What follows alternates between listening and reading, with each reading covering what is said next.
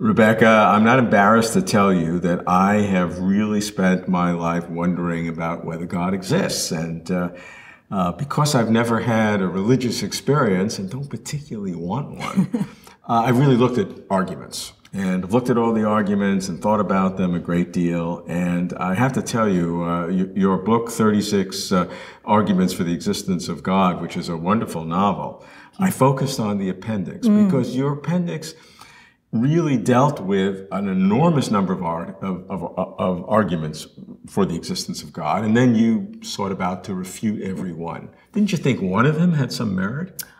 I think some are better than others. Which did you like? My favorite is probably number 35, which is the argument from the intelligibility of the universe. And that's a very Spinozistic argument.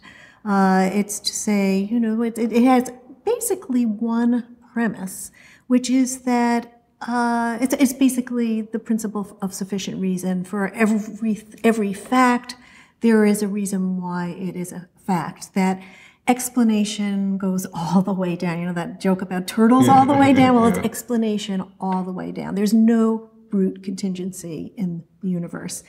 And if you have just that one premise, you're going to say that, well, the existence of the universe must itself have an explanation. That why these laws of nature rather than other laws of nature? I guess, and why is there something rather than nothing? All of these things. There's a lot of different kinds of.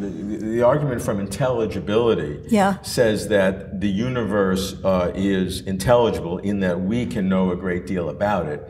And therefore, some people infer that because we are we, that we can infer that there was a God who designed it as such. Yes.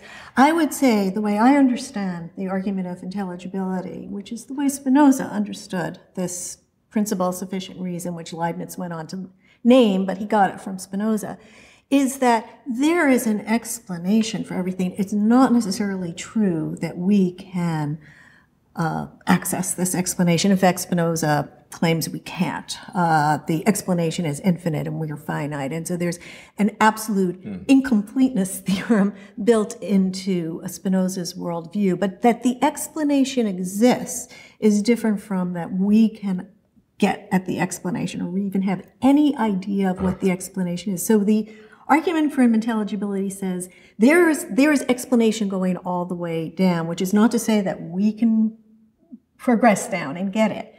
And if that's the case, then there is an explanation for the universe itself. Next step, it can't lie outside of the universe. The universe has to explain itself. It's because what the universe basically is all explanations. It is all intelligibility. So there is nothing outside of the universe that can explain itself.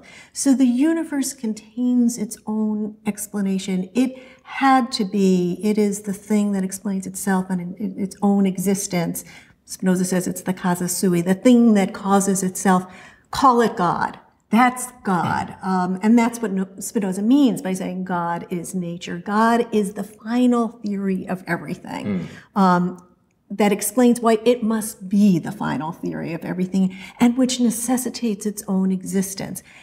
That notion of God as the final theory of everything, I find very convincing. I find it's convincing as I find the principle of sufficient reason to be convincing. So to me, it's the best argument, but it's not how most people think of God, which is why Spinoza was condemned as an atheist. Yeah, and so it's the best explanation that you see, but it doesn't lead to the kind of God that most people believe in. Absolutely it's not. a different definition of God. It defines the existence of the universe as this God or this necessary being. Exactly. A necessary existent thing that Exactly. is, in Spinoza's view, the universe, and some people take that view. Yes, and in fact, if that argument, which I'm not saying is a valid argument, but I find it the most cogent, the most convincing, you just have to make that big leap of believing in the principle of sufficient reason.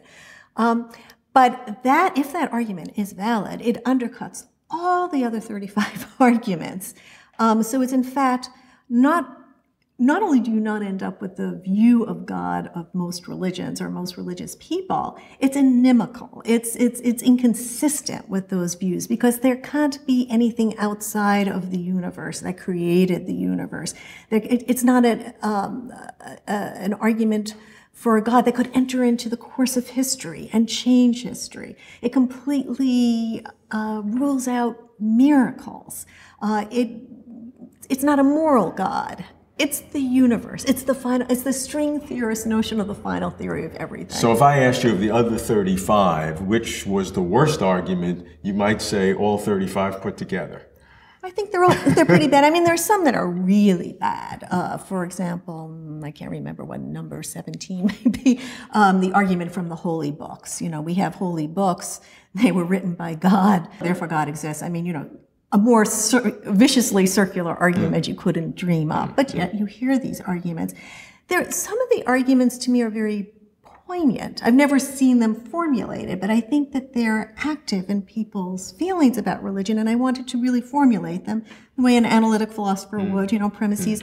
For example, the argument from the intolerability of insignificance. I think that that's a very, very important argument. I mean, how could we be so insignificant in a million years? Nobody will know that we existed. We must have a place in this universe. There must have been a designer who confers significance on us. I mean, I find that poignant. It's a bad argument, but I find it poignant. The argument from suffering, you know, if there isn't a God, then all the suffering is for naught. That's pathetic. It's sad, but it may be sad. But, you know, these are arguments from wishful thinking. It's the fallacy of wishful thinking. And there are a whole bunch of the argument from answered prayers. I mean, there are a whole bunch of arguments of this sort. The argument from miracles, which David Hume, I think, you know, gave the definitive refutation of. There are a lot of arguments. That don't work. That don't work. Some more poignant than others. Some more intellectual, some more emotional. I don't think any of them are valid.